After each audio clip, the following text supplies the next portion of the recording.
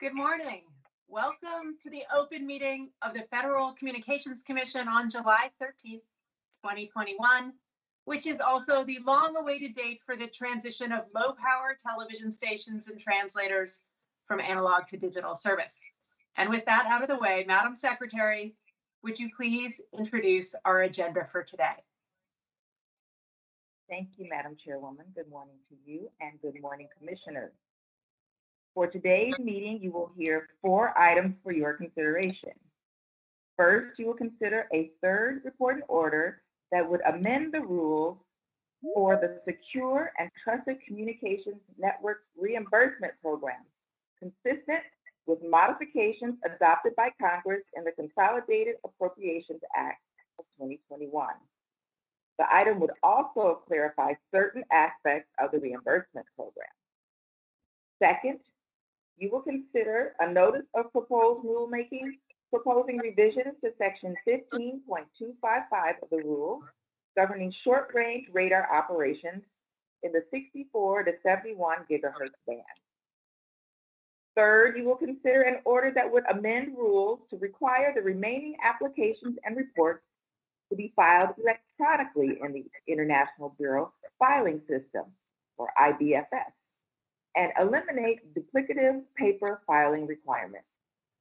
Fourth, you will consider an enforcement action. This is your agenda for today. Please note item 3, updating broadcast radio technical rules, and item 6, promoting technological solutions to combat contraband wireless device use in correctional facilities, and as listed on the Commission's July 6th Sunshine Notice, were adopted by the Commission and deleted from today's agenda.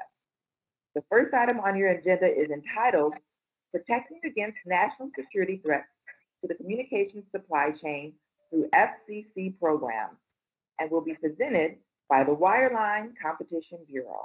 Chris Monteith, Chief of the Bureau, will give the introduction. Thank you, Madam Secretary. Ms. Monteith, please proceed. Thank you, Madam Chairman. Good morning to you and Commissioners. The Wireline Competition Bureau is pleased to present for your consideration a third report and order as part of the Commission's ongoing efforts to remove, replace, and dispose of insecure communications equipment and services through the Secure and Trusted Communications Networks Reimbursement Program, and to protect the integrity of our nation's communications networks and the supply chain. I would like to thank the Bureau's supply chain team for their hard work on this item, as well as our colleagues in the Public Safety and Homeland Security and Wireless Telecommunications Bureaus, and the Offices of Economics and Analytics, Managing Director, and General Counsel for their helpful input. Elizabeth Kettner, Attorney Advisor in the Wireline Competition Bureau's Competition Policy Division, will now present the item. Elizabeth? Thanks, Chris. Good morning, Madam Chairwoman and Commissioners. Recognizing the critical impact that broadband has on our work, education, healthcare, and personal connections, and the damage that attacks on these networks that supply these services can and do cause, the Commission has taken several steps to secure our nation's communications networks and communication supply chain from those who would harm the United States and its people.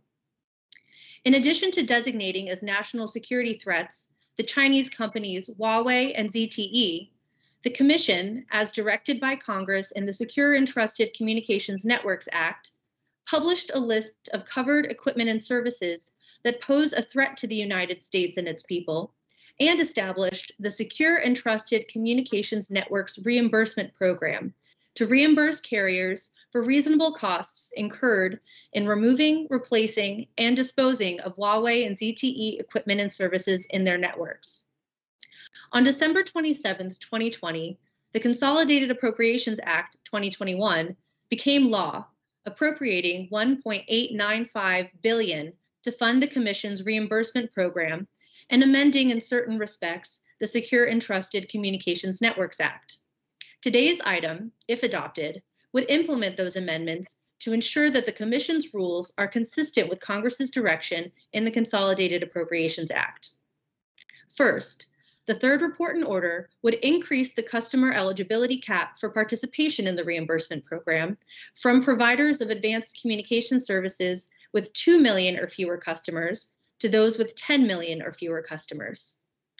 Second, the order would modify the equipment and services eligible for reimbursement to include all communications equipment and services produced or provided by Huawei and ZTE. Furthermore, to preserve the alignment of the equipment and services subject to removal under the Commission's remove and replace requirement and the reimbursement program, the order would require eligible telecommunications carriers receiving Universal Service Fund support and reimbursement program participants to remove all Huawei and ZTE communications equipment and services from their networks. Third, the order would establish June 30th, 2020 as the cutoff date by which communications equipment and services must have been obtained to be eligible for reimbursement program funds. Fourth, the order would enact the prioritization scheme provided for by Congress in the Consolidated Appropriations Act if demand for reimbursement program funding exceeds the $1.95 billion appropriated by Congress.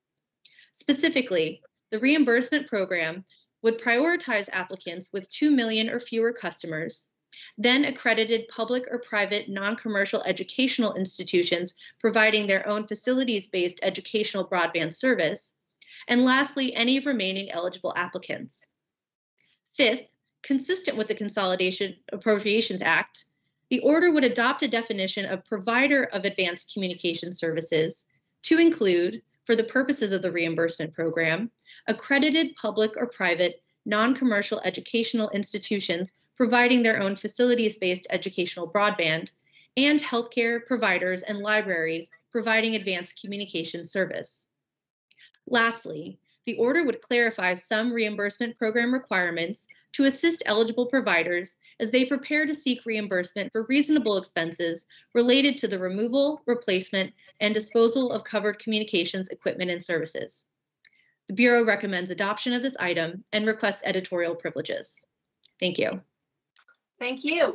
We will now hear comments from the bench, and we'll begin with Commissioner Carr.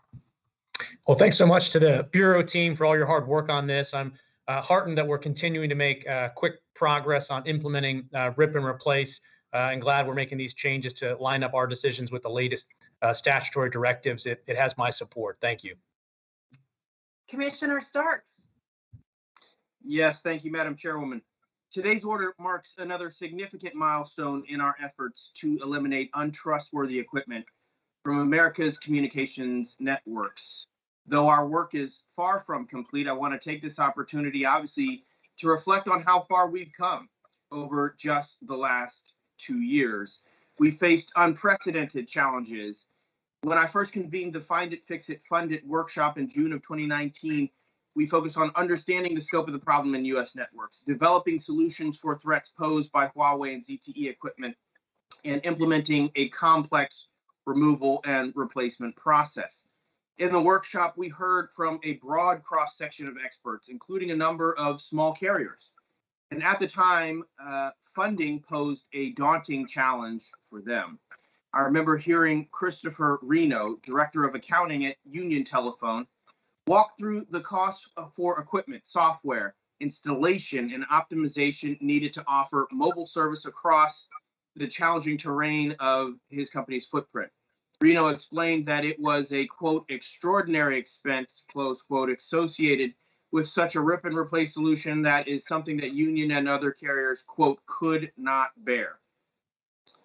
And so I'm grateful that Congress has empowered us to drive execution with the $1.895 billion in funding. The reimbursement plan we adopt today will, consistent with those congressional instructions, prioritize smaller carriers and establish an orderly process for getting those funds out to operators. This is very good news.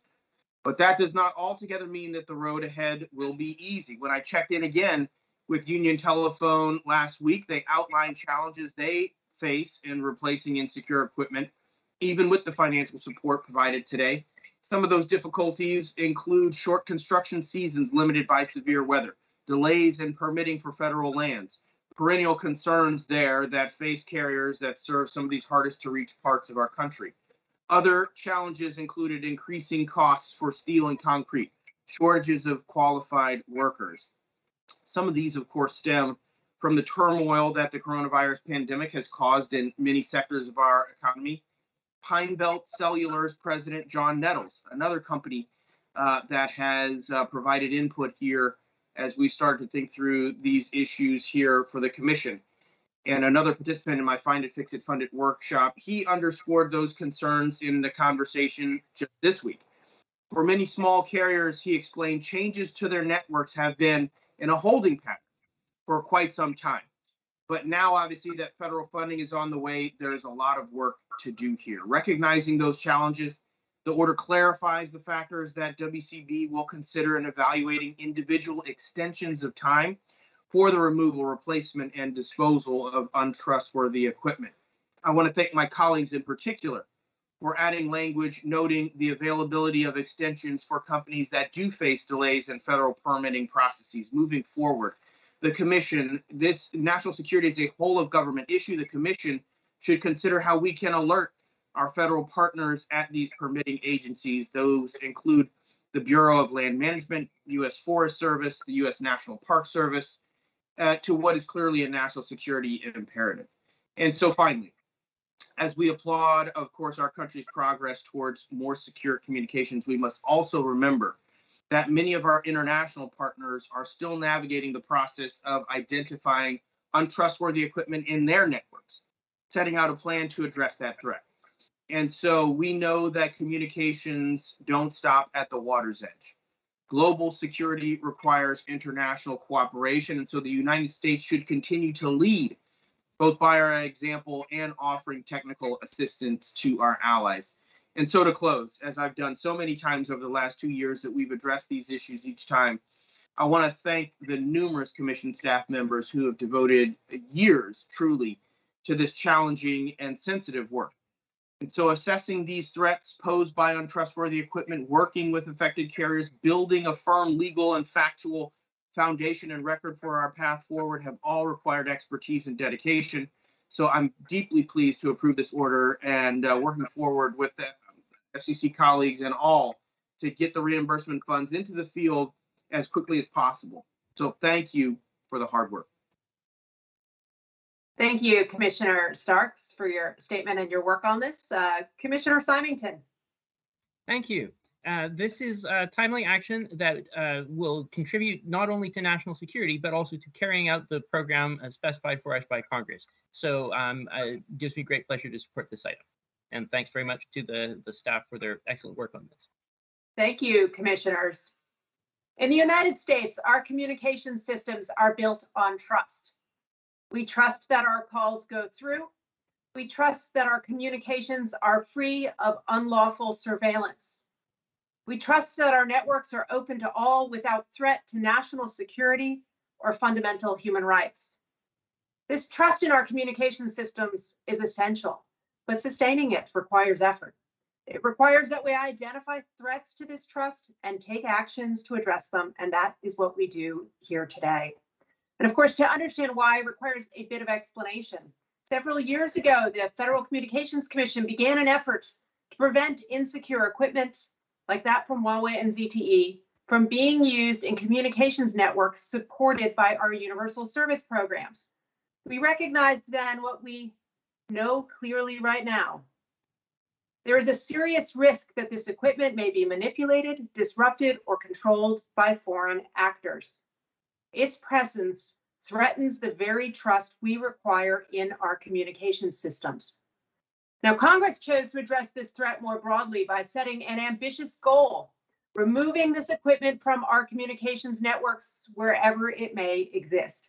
And it came up with a plan for achieving this goal in the Secure and Trusted Communications Networks Act. And later, it appropriated nearly $1.9 billion to see this plan through.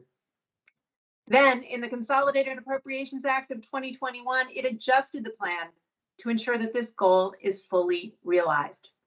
As a result of all of this legislative activity, the FCC will soon undertake what is perhaps the most significant federally funded effort to rebuild and secure commercial communications networks nationwide. This means we will evaluate network after network, base station after base station, and router after router until we have rooted out our equipment that could undermine national security. It's a daunting task. That's because removing insecure equipment from existing networks after installation is hard. Historically, these systems are closed and deeply integrated with little opportunity to mix and match equipment from different vendors. But going forward, we can do this differently. Most importantly, undertaking this process provides us with an opportunity to demonstrate for the world how to build a more secure future for 5G networks. Now, tackling a big goal like this requires many small and consistent steps. In December, with my predecessor at the helm, this agency adopted its first rules implementing the Secure and Trusted Communications Networks Act. In February, we proposed changes in order to incorporate amendments to the law that were adopted in the Consolidated Appropriations Act of 2021. In March, we released a draft catalog itemizing expenses and suggesting replacements for insecure equipment. In April, we selected an administrator to run the nearly $1.9 billion reimbursement program. And in May, we sought further comment from stakeholders about outstanding program details. That's a lot of forward steps. And today we're taking another important one. We put the finishing touches on the reimbursement program. Specifically, we harmonized the past work of this agency with new appropriations legislation. This means raising the eligibility cap for those participating. It means modifying rules about how reimbursement funds can be used. And it also means updating prioritization policies in the event that reimbursement costs exceed available funding. But above all, it means we are getting going. In fact, with this step underway, I am pleased to announce that October 29th is now our target date for opening the window for the reimbursement program. That means carriers can start planning for their applications and their new networks. There's a lot of work to do. And as we strive to meet this target, the FCC will continue our work to ensure that secure alternatives exist.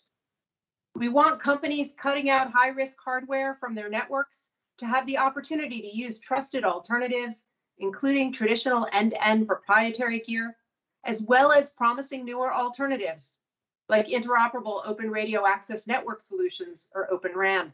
In fact, on Wednesday of this week, the FCC will hold a 2-day virtual Open RAN showcase that will give network operators interested in the reimbursement program an opportunity to hear directly from vendors whose interoperable open interface standards-based 5G network equipment and services will be ready and available for purchase and installation this year. This showcase is an opportunity to jumpstart United States innovation in this critical technology. So thank you to my colleagues for their support for today's effort and their understanding that trust in our communications networks is essential. Thank you also to the many, many staff who worked on this initiative, and it was an all-hands effort. So that includes Pam Arlick, Allison Baker, Ahuva Batams, Callie Coker, Brian Cruikshank, Elizabeth Kuttner, Justin Fall, Victoria Goldberg, Christopher Coves, Billy Layton, Lee McFarland, Chris Monteith, Ryan Palmer, Doug Slotin, Gil Strobel, and Mariah Windus of the Wireline Competition Bureau.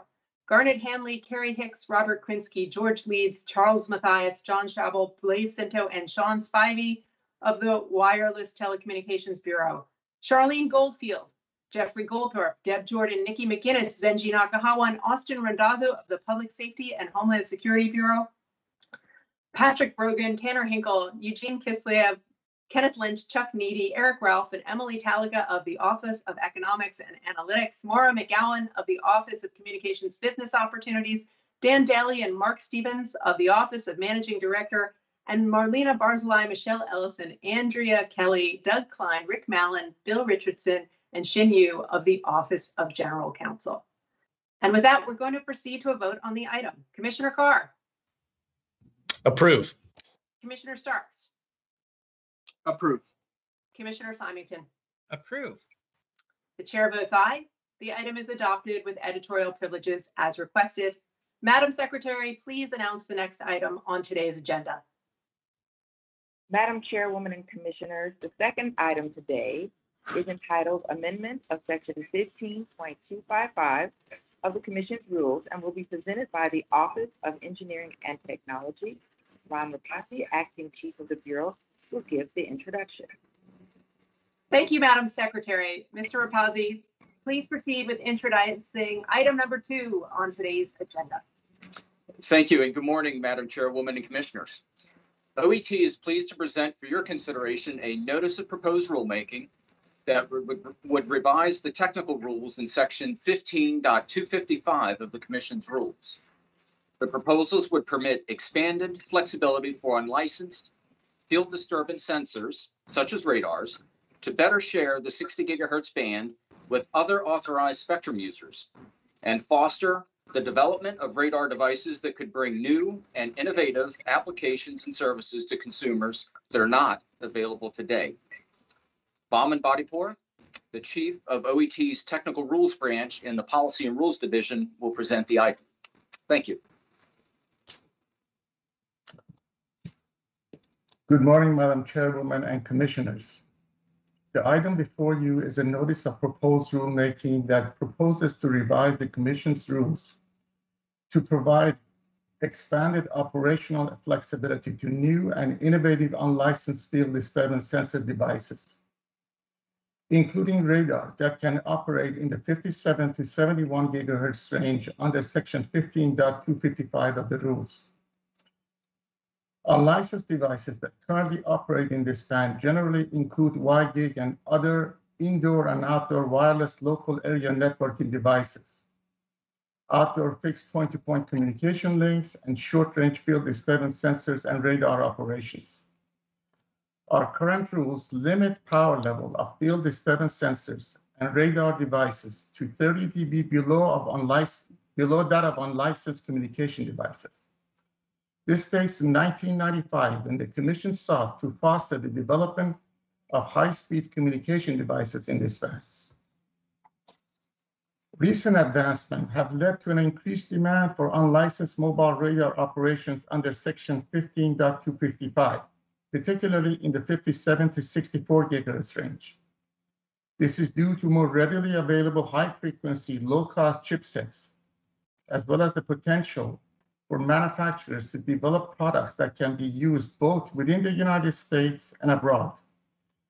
The Commission also recently granted waivers to a number of parties to operate vehicle cabin-mounted radars at higher power than permitted in the rules to detect children left unattended in passenger vehicles and touchless devices for healthcare-related applications.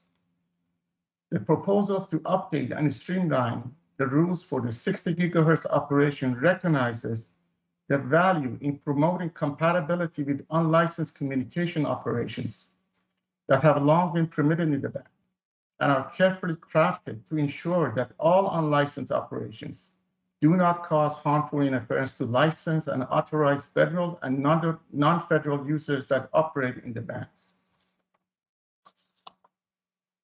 Specifically, the NPRM proposes to allow all FDS devices that limit their operating frequencies to the 57 to 64 gigahertz portion of the band to transmit at a maximum of 20 dBm EIRP, 13 dBm per megahertz average EIRP power spectral density, and 10 dBm transmitted conducted output power, along with a maximum 10% duty cycle restriction within any 33 milliseconds interval. The NPRM also seeks input on permitting radar devices that incorporate listen before talk or other methods of spectrum sensing to operate across the entire 57 to 71 gigahertz band at the same power level as currently is permitted for 60 gigahertz communication devices.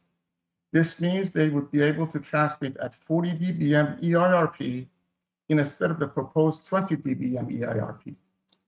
And finally, the NPRM requests comments on the potential for the mobile FDS devices to operate in the 61 to 61.5 gigahertz band at the same 40 dBm EIRP at which FDS devices currently are permitted to operate. Staff recommends adoption of this item and requests editorial privileges solely for technical and conforming edits. Thank you. Thank you. We will now hear any comments from the bench. Commissioner Carr. Thank you. Since 2017, the FCC has made significant progress on opening up the airwaves needed for next generation services, including 5G. By the end of last year, our efforts freed up more than 6 gigahertz of spectrum for licensed use, in addition to thousands of megahertz for unlicensed use. So I'm pleased that we're starting another spectrum proceeding today that will look at authorizing new and innovative uses in the 60 gigahertz range. Of course, there's much more work ahead to maintain US leadership in wireless. One of the challenges we faced back in 2017 was the absence of mid-band spectrum in the pipeline. So we went to work and put a plan in place to turn things around. We held the first auction of mid-band spectrum in 2020 with 70 megahertz worth of spectrum in the 3.5 gigahertz band. At 2.5 gigahertz, we transformed the rules governing nearly 200 megahertz worth of this mid-band spectrum to support 5G builds and teed up over 100 megahertz for auction. At 4.9 gigahertz, we modernized regulation of a 50 megahertz swath of spectrum, and that decision almost even went into effect. In the L band, we authorized 30 megahertz of spectrum for 5G and IoT. At 5.9, we opened up 45 megahertz for unlicensed. Plus, we pushed out an additional 1,200 megahertz for unlicensed use in the 6 gigahertz band.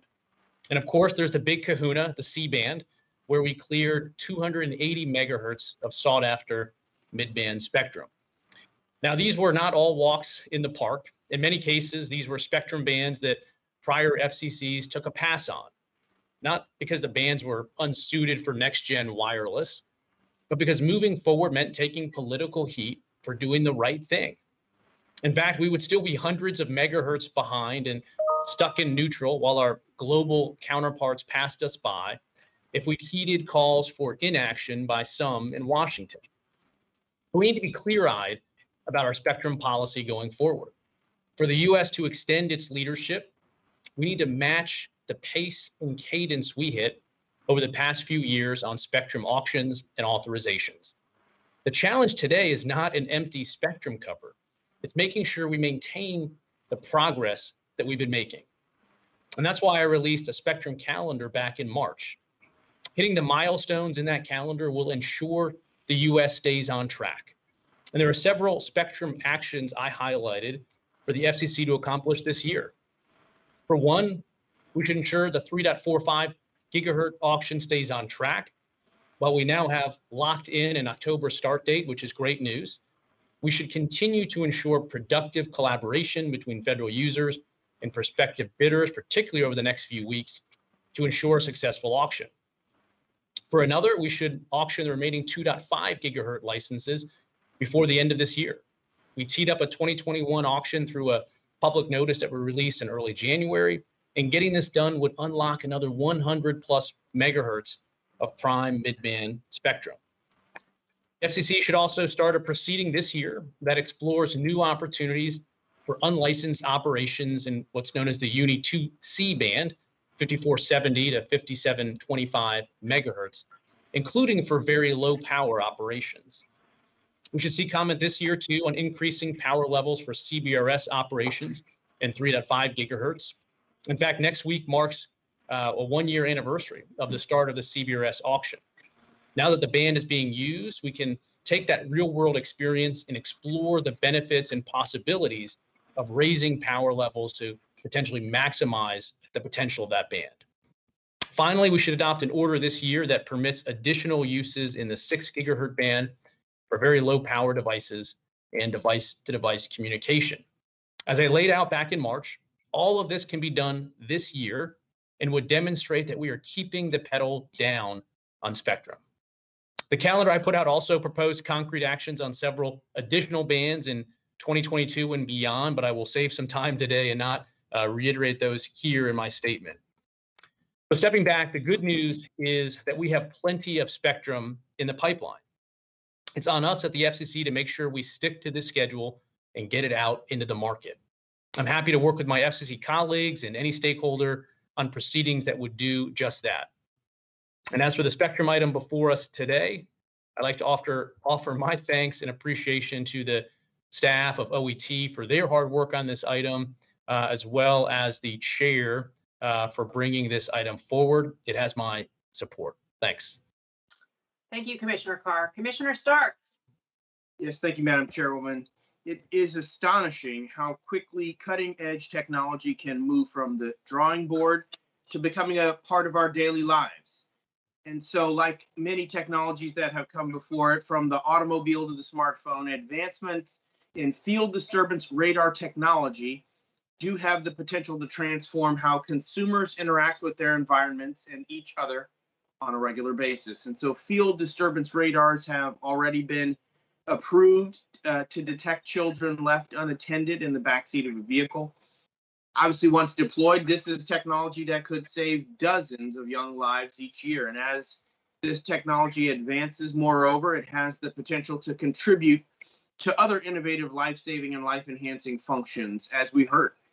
Increasing the monitoring of vulnerable medical patients, increasing home automation, the creation of accessible interfaces for persons with disabilities, and the development of new personal safety devices. And so, taking a step back, the Commission is responsible for ensuring that our regulations encourage innovation while protecting, of course, the interests of consumers and existing services. And these proposed rules do just that, allowing broader use of the 60 gigahertz band for the development of mobile radar with the assurance that it won't disrupt existing spectrum users.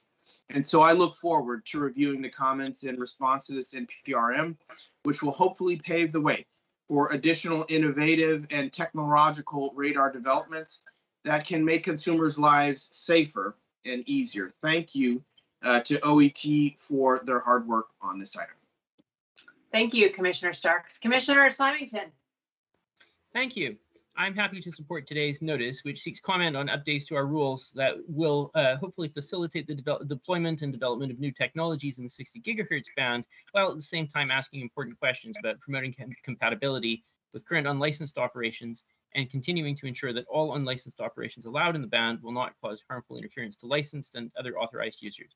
Thanks very much for the staff to the staff for their thorough work on this extremely technical item.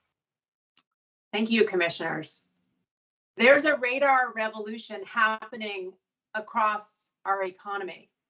It used to be that radar sensing technology was devoted mostly to military uses, detecting the presence, distance, and direction of objects by sending out pulses of high-frequency electromagnetic waves.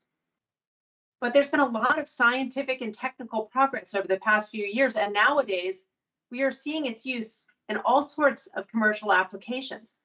This is exciting because the innovations are coming fast. Radar sensing technology is being used to support the development of gesture control, which could allow you to turn on the lights or turn up the heat with a flick of the wrist. It's being used to develop new systems for real-time traffic management that can reduce congestion and increase roadway safety. It's also being used to develop robotics to improve workplace safety and medical imaging and monitoring technologies to help us lead healthier lives.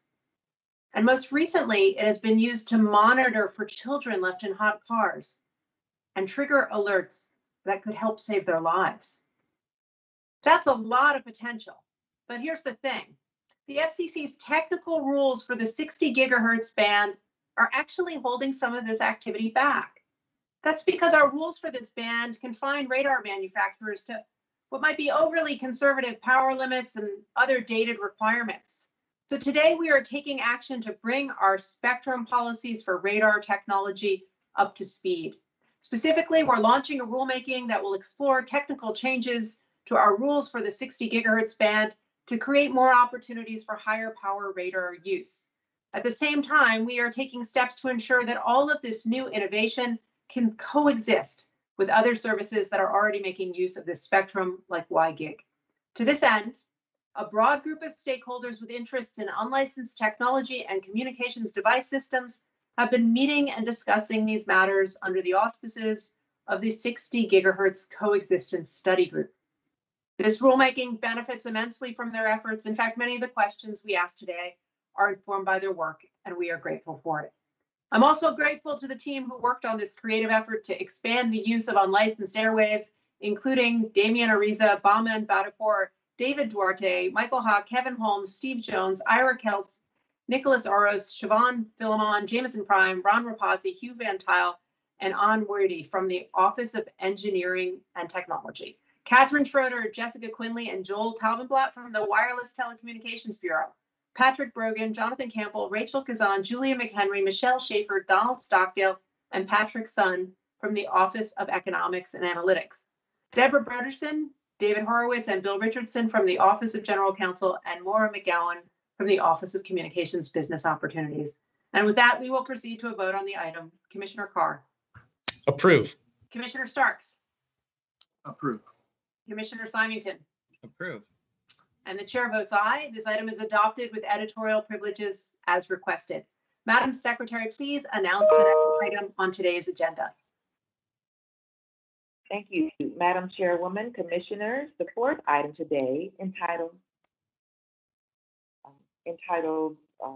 Mandatory Electronic Filing of Section 3.5C, the third item, Applications, International Broadcast Applications, and Dominant Carrier Section 63.10C quarterly reports will be presented by the International Bureau, and Tom Sullivan, Chief of the Bureau, will give the introduction.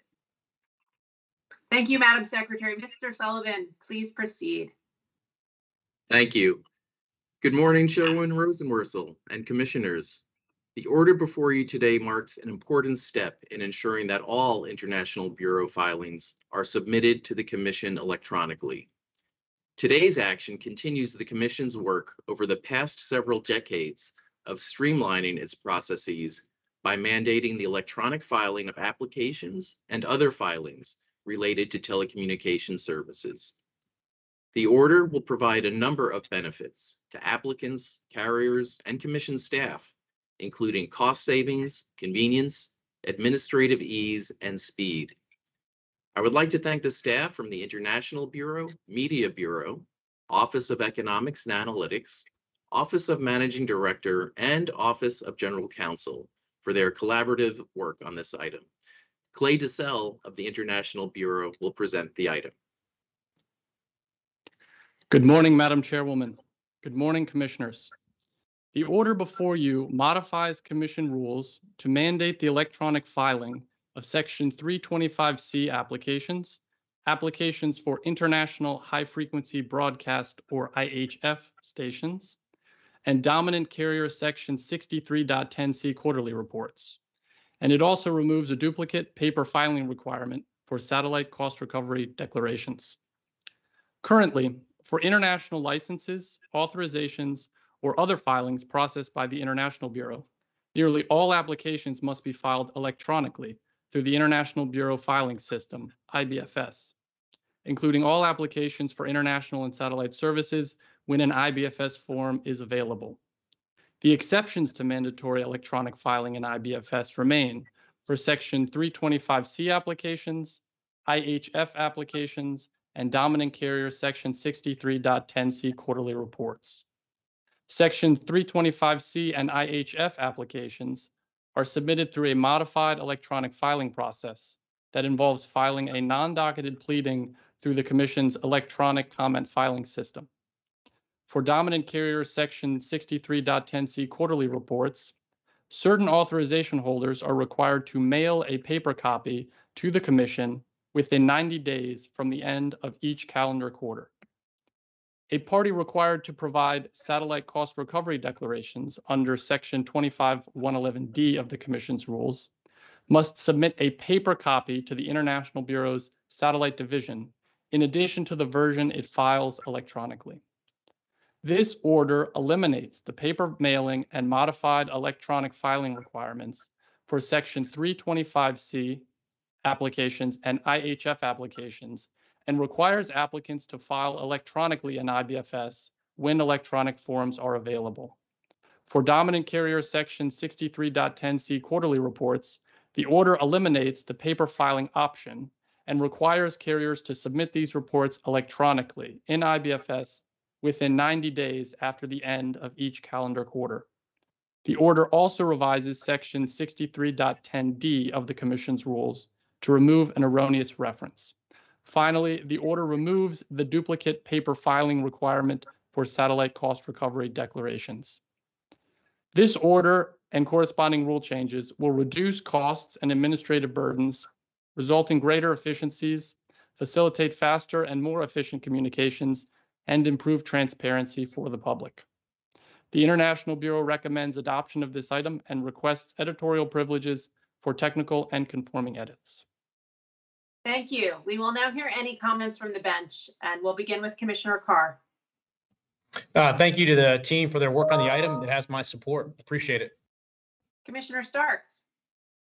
Yes, thank you, Madam Chairwoman. Similarly, thank you to the team for their hard work on this important item, and deeply appreciate it. Commissioner Symington. I support today's order. Thanks very much to IB staff for their hard work on this. Moving fast. Thank you, commissioners. Back in the day, if you wanted to file something with the FCC, it had to be done on paper. It was slow and not all that efficient. But in the last quarter of a century, really since the Telecommunications Act of 1996, the agency has been on a tear to update our filing systems to reflect the realities of the digital age. But here's the thing. Not every system was updated at the same time and in the same way. Different policies sometimes require different approaches. Different times also require new approaches. That means we need to look at all of our systems at the FCC and ensure that they are right for right now. For instance, there is work to do to modernize the ECFS system to improve security and the public's ability to engage with the agency on important issues. And we're on it. There's also work to do to update the agency's broadcast and cable files to ensure they're machine readable. And today we update the International Bureau Filing System, or IBFS. It was introduced back in 1998, and at this point, most of its filings are electronic, but some applications and reports still require the filing of a paper copy. We eliminate those rules today and update the system to support electronic filing of these documents. That means better service at lower cost.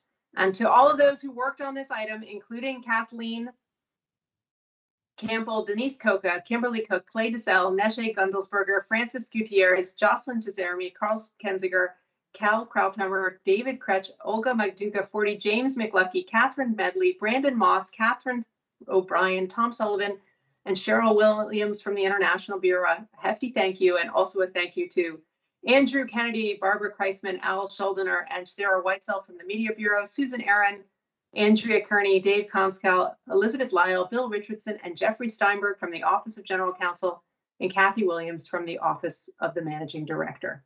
And with that, we're going to proceed to a vote on the item. Commissioner Carr. Approve. Commissioner Starks. Approve. Commissioner Symington. Approve. The chair votes aye, and the item is adopted with editorial privileges as requested. Madam Secretary, please announce the next item on today's agenda. Madam Chairwoman and Commissioners, last on your agenda, fourth, is an enforcement action for your consideration. Some item will be presented by the Enforcement Bureau, and Chris Killian, Deputy Chief of the Bureau, will introduce the item. Thank you, Madam Secretary. And now for the regular language, because this order is an enforcement-related matter, we are again going to switch the order up just slightly, as the FCC has done in past cases that involve the presentation of an enforcement item at an open meeting.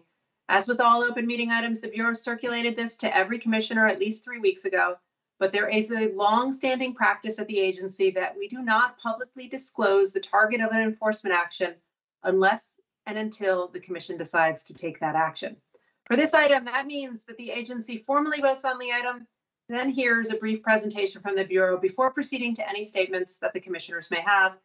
This process ensures that the target will not be publicly disclosed until the FCC has voted to take action.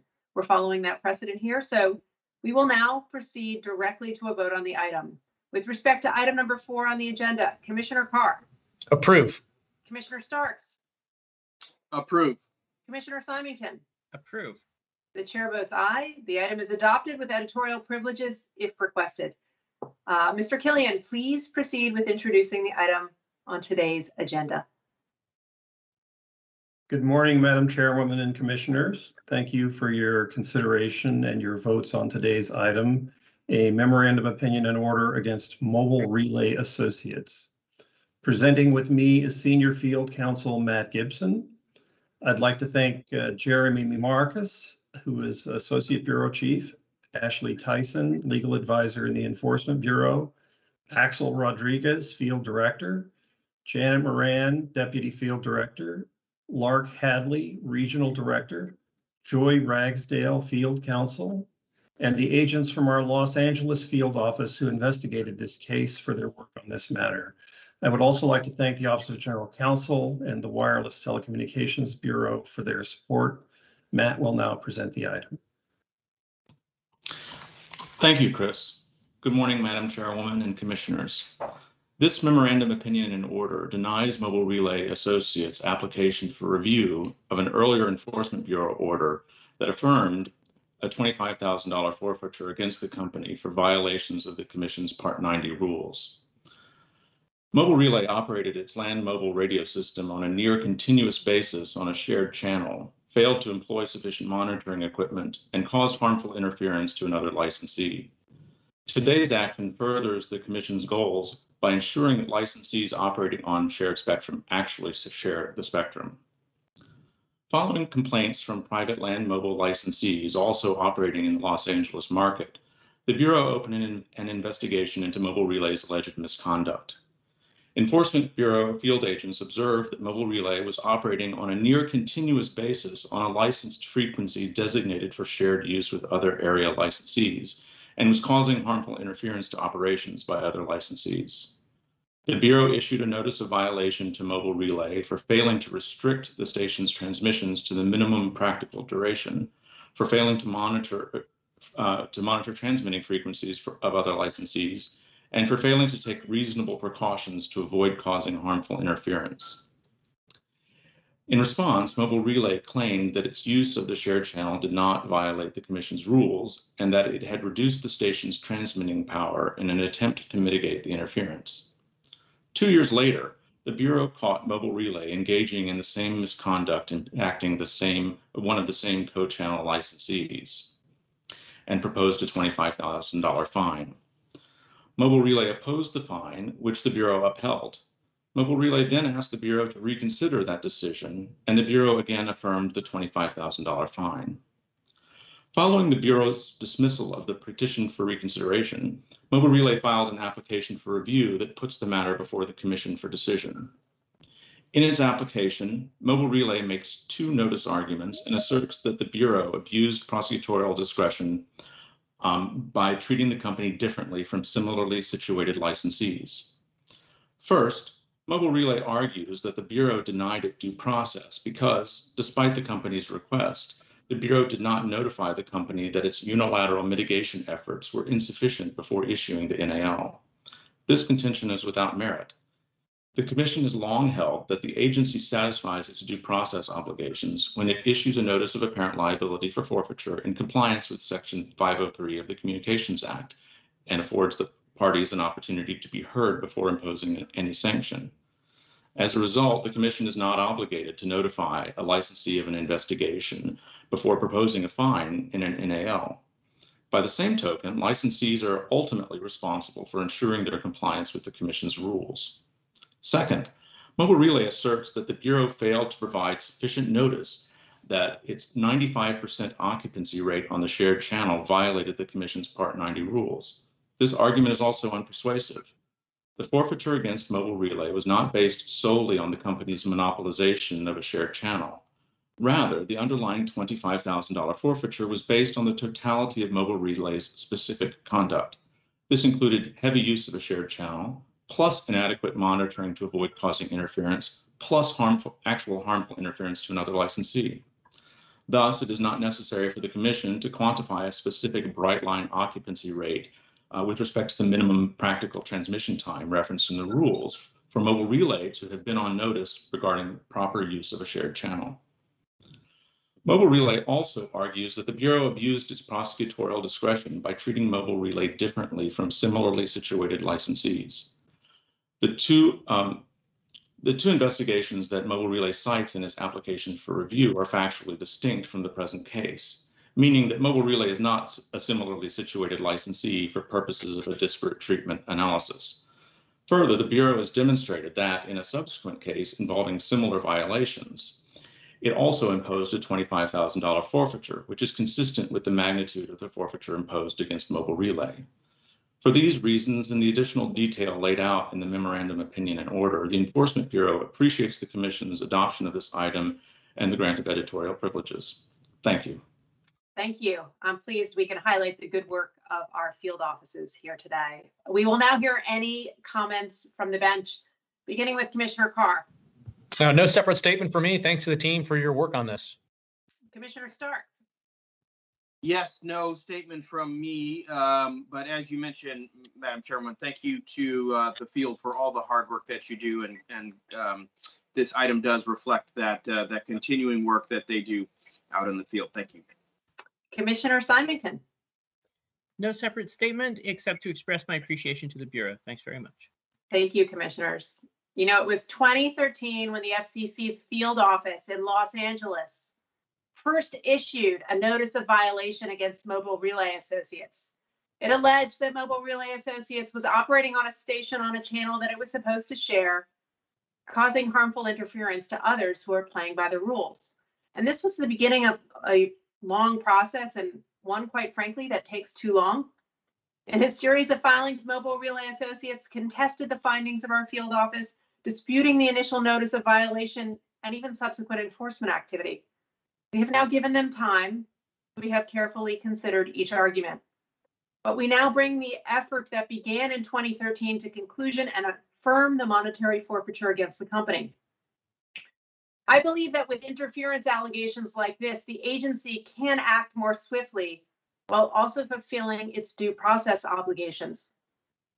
After all, our airwaves are getting more crowded, which means that we are facing new sources of interference to a resource that is increasingly important to our economic and national security.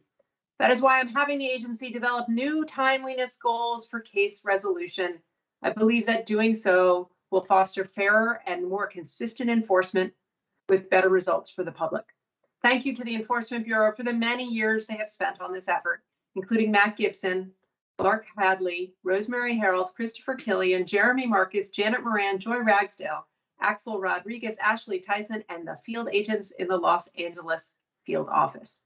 Thank you also to David Horowitz, Linda Oliver, William Richardson, and Anjali Singh from the Office of General Counsel, and Lloyd Coward and Jessica Quinley from the Wireless Telecommunications Bureau.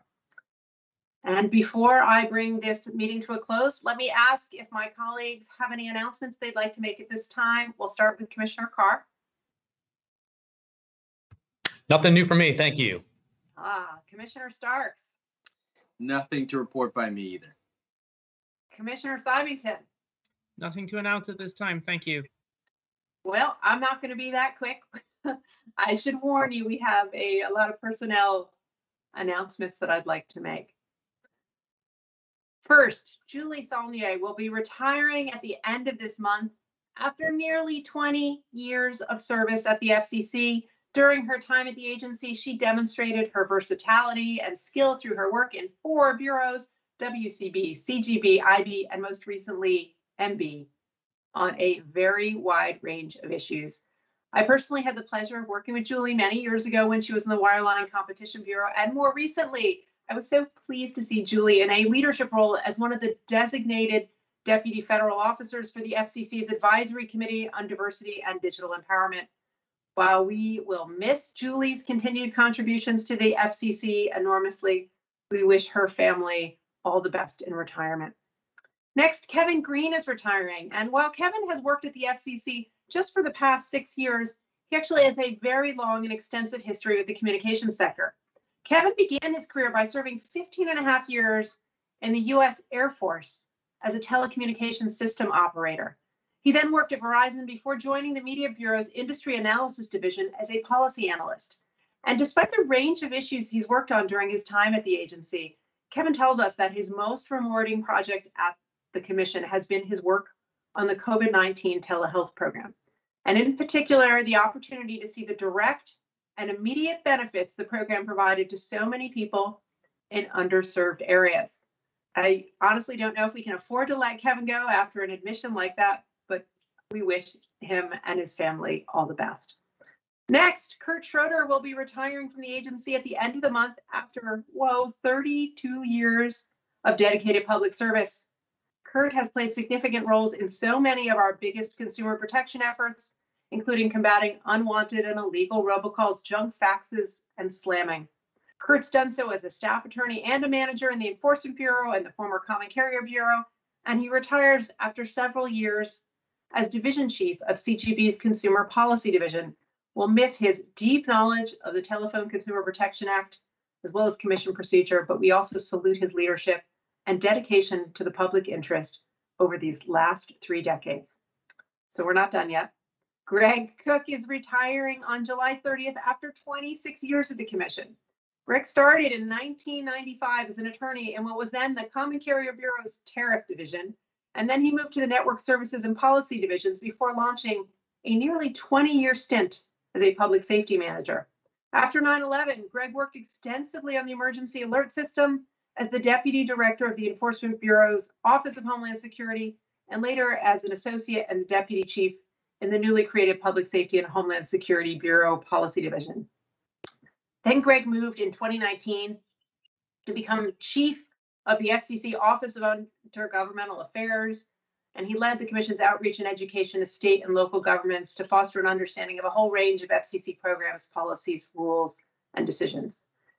And here's a fact that not everyone knows. During his FCC years, Greg was a member of the Screen Actors Guild and somehow managed to find time to appear as an FBI agent in 2 episodes of Homicide: Life on the Street. He's also run 8 marathons, including the Boston Marathon, and completed the Chesapeake Bay Bridge swim and was certified as a yoga instructor. So we thank Greg for living life to the fullest and his dedicated public service. We wish him the best in the next chapter of his life. Next, Mark Lueth is retiring July 31st after working for the FCC for 13 years as a field agent, and as a field agent specifically in the Chicago office. And that actually follows on an even longer career in government service and private practice. He spent 26 years in the United States Navy.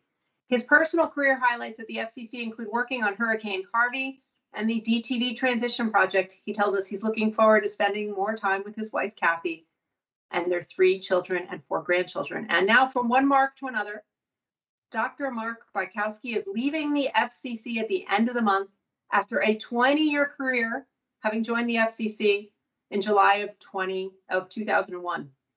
After a stint in industry, he actually started his government service at NTIA, where he was awarded a 1995 Bronze Medal from the Department of Commerce for assistance he provided the FCC in the design and operation of its earliest spectrum auctions. Mark's most valuable contributions at the FCC have included work on our media, broadband, and spectrum policies. And to this last point, Mark was awarded 3 Excellence in Economic Analysis Awards for research he has conducted on spectrum policy issues. His work explored solutions involving the inefficient coexistence of radio systems, the inefficient assignment of spectrum between licensed and unlicensed use, inefficient use of unlicensed spectrum under conditions of congestion, and the problem of poor radio receiver quality, which is something I was just speaking to Commissioner Simonton about yesterday. He also made valuable contributions to morale at the FCC. He is responsible for something not everyone might know about, but a giant FCC monopoly game that supported the combined federal campaign and took up about 1/3 of the old FCC commission meeting room when it was displayed. Finally, it's with great sadness that I mention the passing of a former colleague and friend from the Wireline Competition Bureau and member of the FCC family. Sherwin C.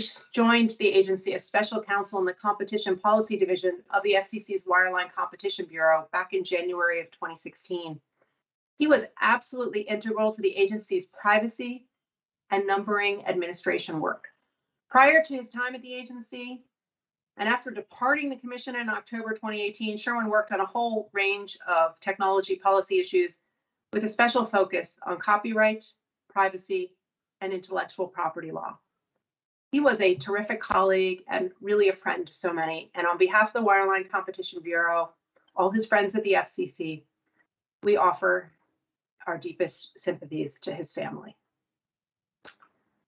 And now, if my colleagues don't have any further announcements, Madam Secretary, please announce the date of the next FCC meeting. The next in the meeting of the Federal Communications Commission is Thursday, August 5th, 2021. Until then, we stand adjourned.